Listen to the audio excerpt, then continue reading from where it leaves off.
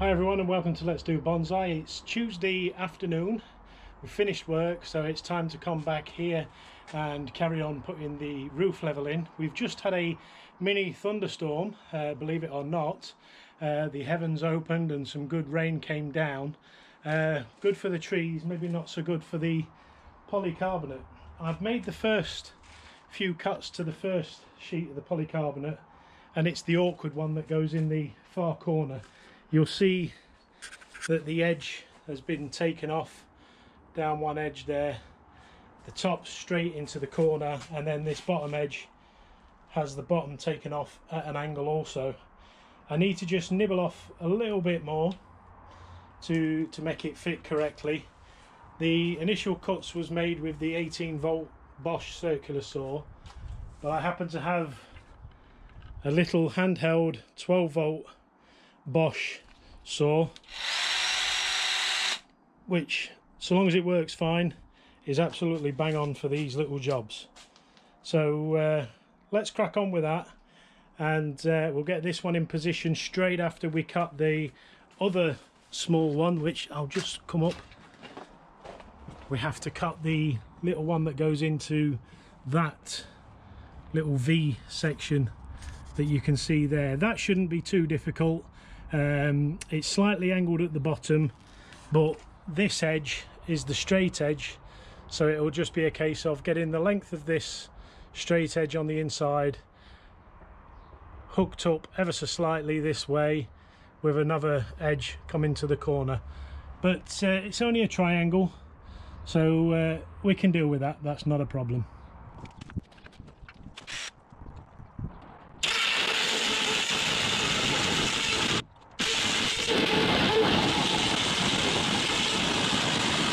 So unfortunately the offcut of polycarbonate wasn't long enough to fill that complete triangle, so I had to cut an off piece and then make the rest of it, and that fits in over there just about perfectly. I'm not sure if you can see that from up there, but that is the triangle that's going to go into place. So we're going to take this up, we'll put a piece of the plastic overlay at the bottom, and we'll get it put in place, and then we can start capping it up.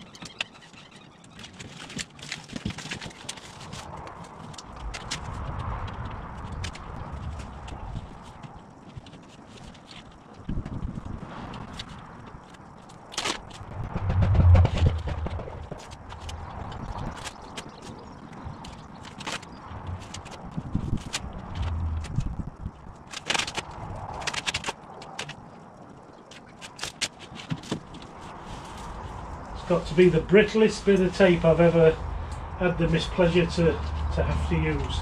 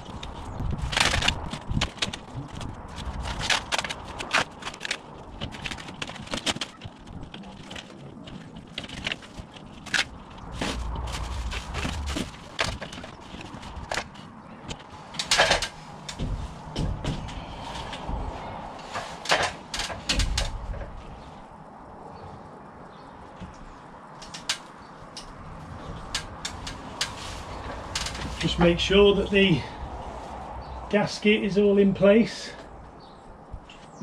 for the seal.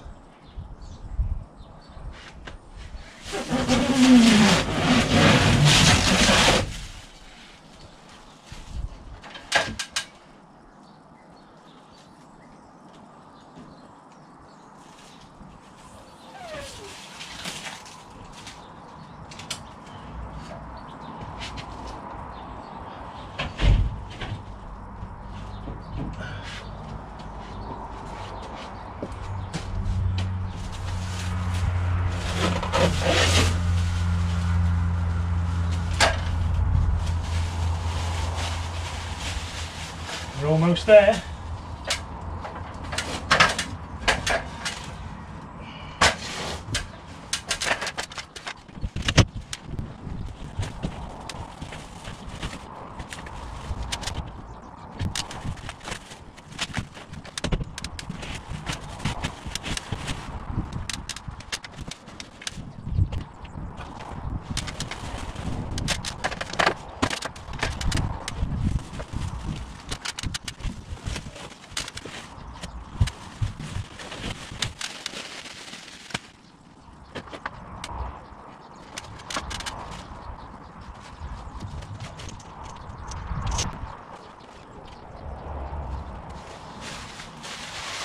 So that's the first two pieces in place. We just need to put the joint piece in position now to clamp it all down.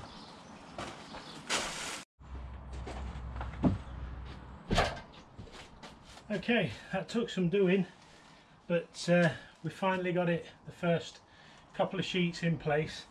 I've had to cut one of the capping pieces of an angle to meet up with this one, so we've got a piece of timber up there just weighing it down, because I've got a bead of silicone across the join.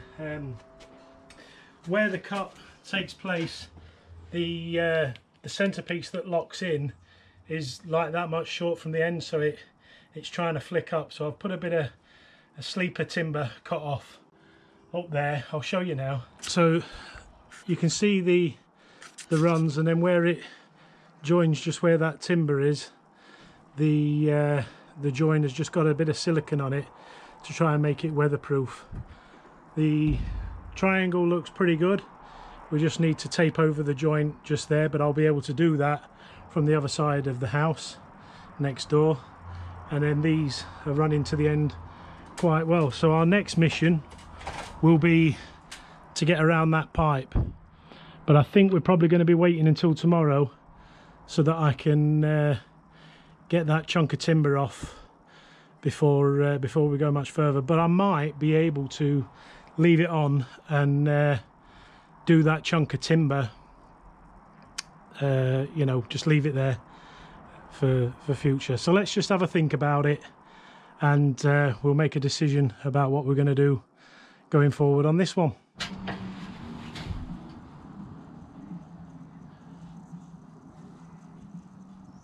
Okay, so it's the following day.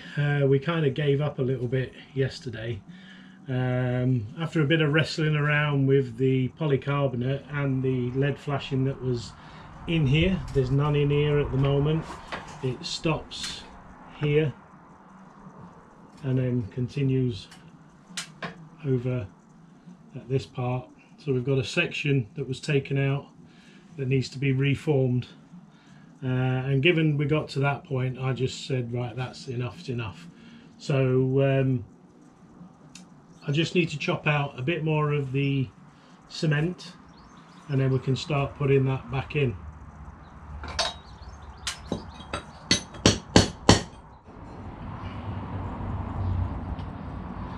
So we've cut our new piece of flashing to replace the old bit that came out, and then we've got an adaptable piece that we're going to have on top of the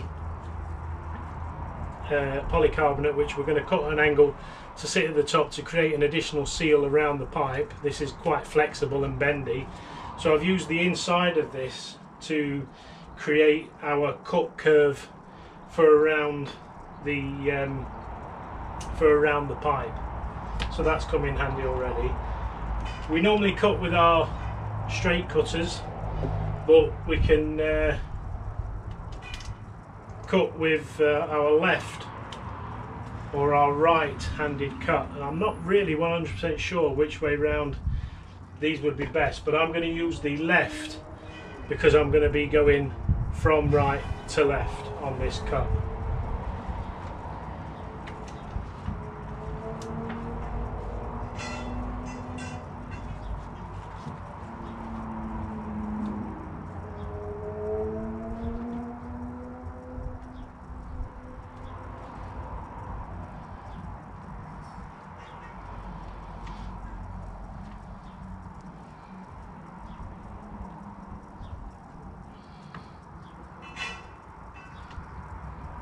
It's cutting around really nicely.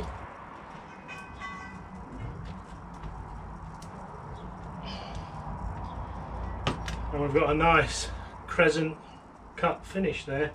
Pretty much followed the line all the way, so we're quite happy with that one. We'll just flatten it all back in again. And we've just got a little bit of distortion on our bend, so it's a little bit longer somewhere, probably this end. But we'll manhandle it when we get it up the top. It's going to have to go in, be squashed in, and then be bent up and into position.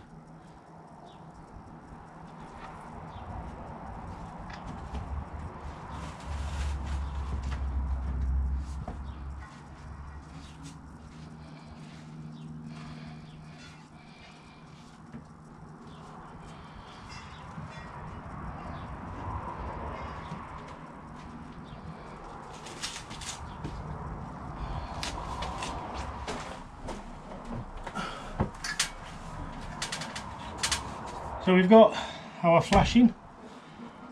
We'll just try and manhandle it into position.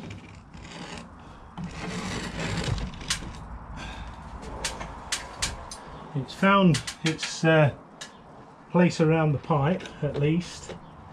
We'll just see whether we can drop it into the brickwork now.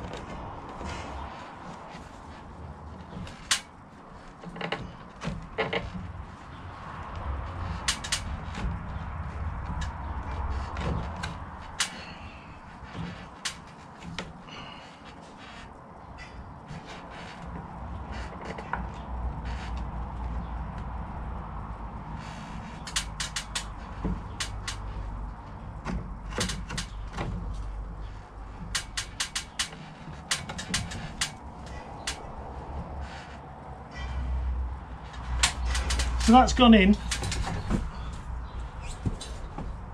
We'll now create some of our bendy pieces and get that firmly in position.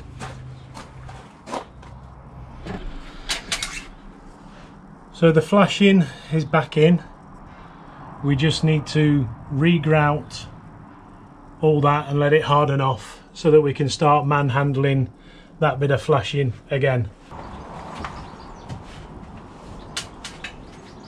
So we just need to brush out the joint, so I've brought a brush up.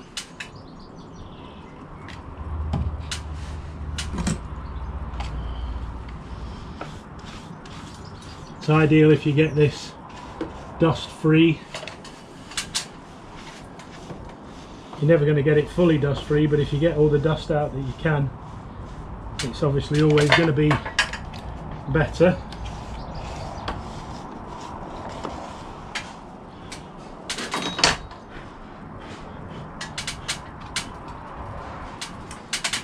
And then what I've got is a tube of mortar repair cement, and it actually says on here that it's ideal for pointing up with lead flashing. So we're going to use this to put it into the mortar joint.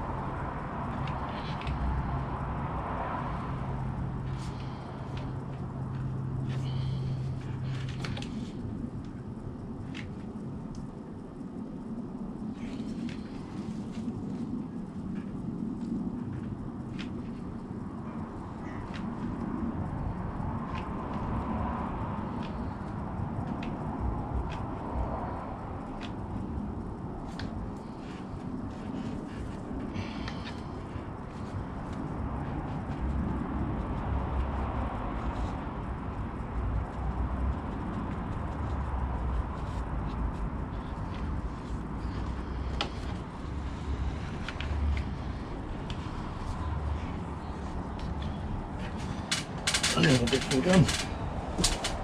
This ain't gonna cut the mustard, this one. Okay, so the new joint is curing up there. We are going to give that 24 hours minimum. I'm not going to start rushing and risking anything going wrong. Ended up having to rush out and get a new gun because the plastic gun there wasn't cutting it, so we ended up buying a new one. That worked a treat, so we'll leave that 24 hours, come back tomorrow afternoon after work. That'll have cured. We could maybe brush it down a little bit, push the lead up and out of the way, and then start looking at getting the polycarbonate up and underneath. Hi everyone, well, it's back again. This is now Thursday. The lead flashing is in position, it's solid. I've bent it all up and out of the way.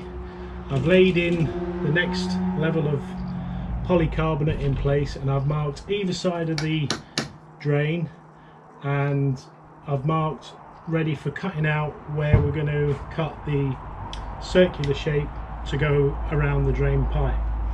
So we'll get on with that. We'll take it down and we'll cut the circular edges as it's required, and get it into a position to get it back around the drain pipe. So to carry out this next task, I've got a 12-volt Bosch handheld jigsaw, and this should hopefully do the trick quite nicely. Let's hope.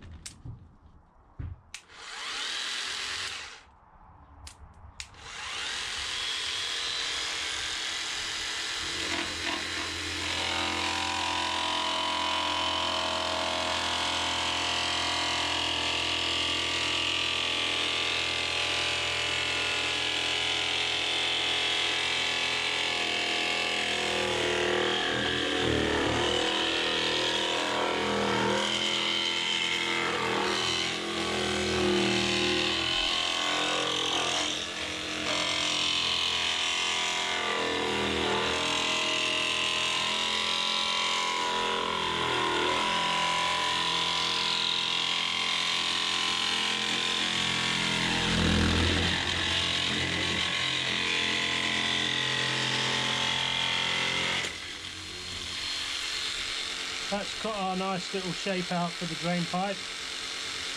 We'll see how it fits and make any further modifications that we need.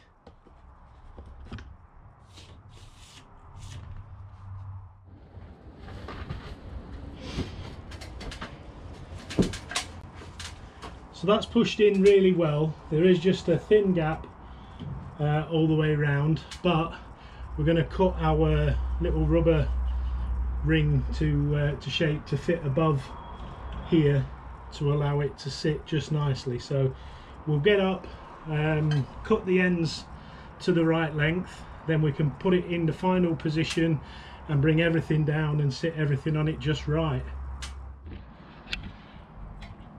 So there's our solution to the hole in the roof. We have cut down that rubber gasket, taken the Jubilee clip off, sliced the rubber gasket, wrapped it round, and compressed it back on using the Jubilee clip. We'll put a bit of silicone around the base of this just to try and prevent any additional water going in, but I think that's going to be a pretty good job there. Yeah, got to be happy with that. So we've got some remnants of some cut-offs there. We've got halfway down, or pretty much halfway down. We've got 3 and a bit lengths in, which leaves us with 1, 2, 3, 4 to go. I may carry on later this evening, but I may well just finish these off tomorrow. But that's going to be it for the roof, I think, for you guys seeing that. I'll get it nailed off, and then our next project is going to be the doorway. So we've got that to do, and then also we've got the other side of the wall to do, the guttering, etc. But it's slowly coming together. Okay, so that's here for me today for the last few days that we've been working on the roof. So I hope you go and have the best of the rest of your day. Make the most of it. If it is the end of the day, then have a great tomorrow. And if you do go outside, please wear a mask. Be kind to others, animals and the planet. And as always, I'll see you again in the next one.